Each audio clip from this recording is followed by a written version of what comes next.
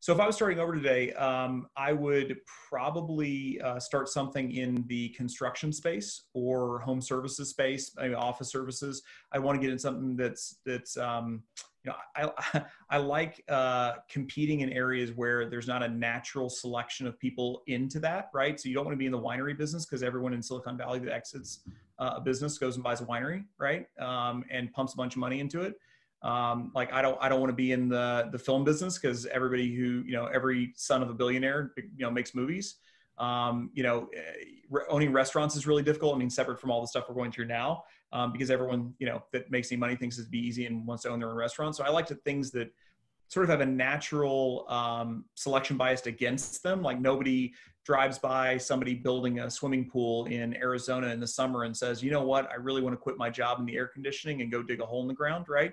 So we want to get involved in things like that. I would try to take something probably that is small and partner with them, that they already have the infrastructure in place, the sort of the technical side and the systems there. And then I would really try to spend some time, how can we use, latest technology to make us more efficient, try to build something that's scalable sort of beyond a geography, and get a model down, a billing model, a sales model down that we thought was replicatable, and that really had some sort of moat around it. And then I would try to scale it over time.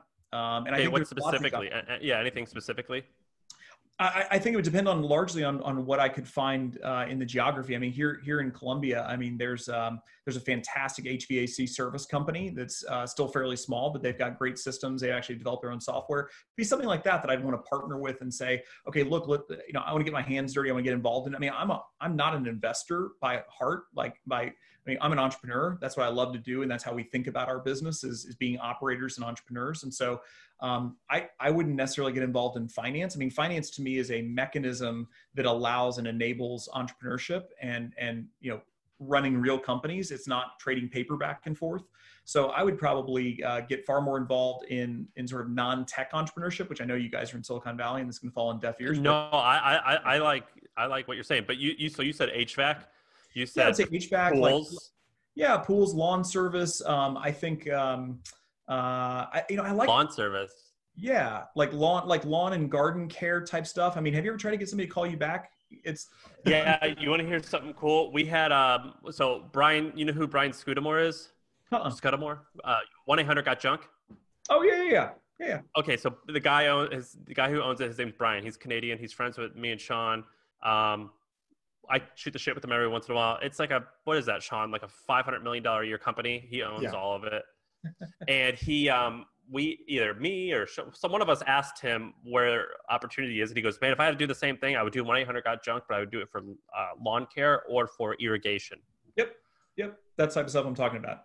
Yeah. I mean, there's all these like strange, niches that you can get into. What I would do is probably take my time and go and talk to a lot of people who are already in business and say, what is your biggest problem? Like, who's the supplier that you're most annoyed with?